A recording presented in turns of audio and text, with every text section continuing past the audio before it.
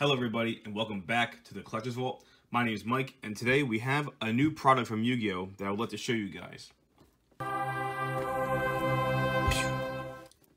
Duel Power came out just last week and I'm pretty sure I'm a little late to the party for this. And the reason because I ordered this a long time ago in pre-order. Just one box. I did not order a whole case because I personally was mistaken and I thought that this was not going to be a good set to invest in.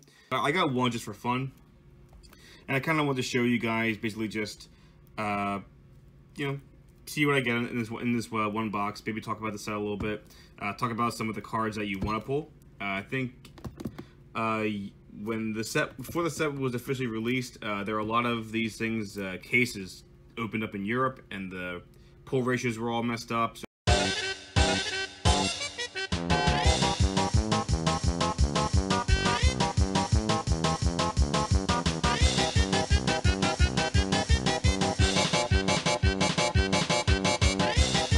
and that's kind of what scared me when it came to investing in this, like in cases of this, because I felt like you just would have lost money on the terrible pull ratios. And I think apparently in the North America, I think that people are saying that there's a clumping issue where some boxes will have like higher ratios of certain cards more than they should, like kind of like way above average, and some can get incredibly low averages on their pulls, and it's a little sad.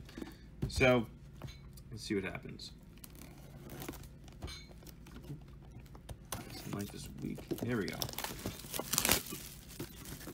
Okay, so most notable cards to pull in this set.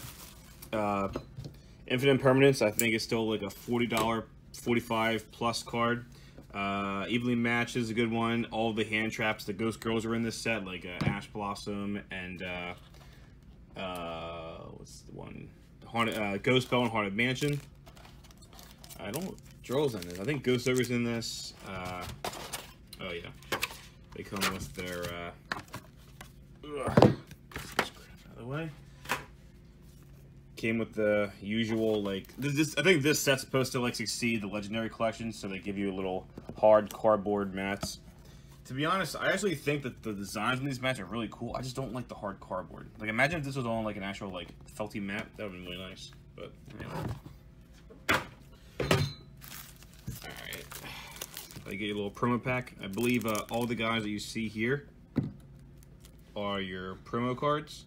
And the artworks look pretty cool. I actually really like the Stardust Dragon in particular. Yeah, we got Top Magician. Pretty cool. Neos, which again, I really liked his artwork. Really cool looking Stardust. Actually, I'll be honest, these all look really cool. So I think this was a cool little promo pack to get. The outeyes look a little bit awkward just because from like, the back side. It's a cool decode talker. Alright. Anyway, so like I said, hoping to pull as many of the hand trap guys as possible. Hopefully evenly matched. If you pull an Impermanence, that's the best you can hope for. I don't think there's any like okay.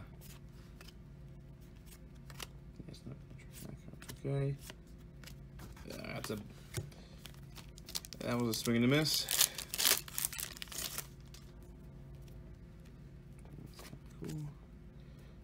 cool. Sorry, the light's a little terrible here. Trish, oh yeah, that's right. They reprinted some of the better Necros cards. So Trish was pretty cool.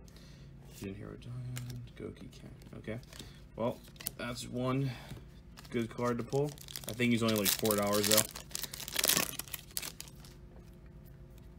Okay, this is a very good reprint. I think this is only like $1 card, but this used to be, the original was like $50 for that Crusadia deck. Unicorn. Ooh, Card of Mine's pretty good. Signal Warrior. Patchwork. Okay. Yeah, Card of Mine is actually not bad. Alright. Halfway through. No hand traps yet.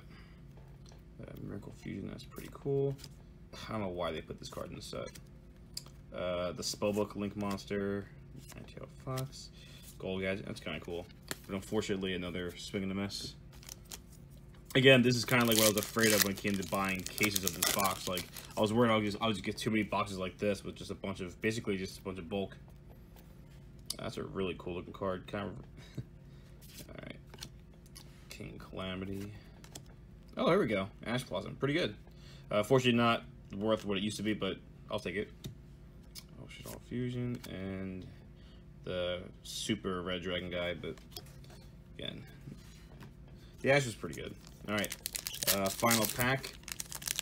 So far, this set was, again, this kind of shows what I'm talking about. So far, with these cards being the more notable ones, this box was not worth purchasing. But let's see if the last pack can save us. That's cool. Reprint. Oh, this is actually a really good the legacy card. You know, Dark Magician cards are always worth money, so it's kind of neat. Kaleidoscope and yep. No evenly matched. No well, only one hand trap. No ghost bell. No Cyber Dragon Master, and no Infinite Permanence, which kind of means that this set was not. This was just not the best box ever. So yeah, just wanted to show you guys kind of like a.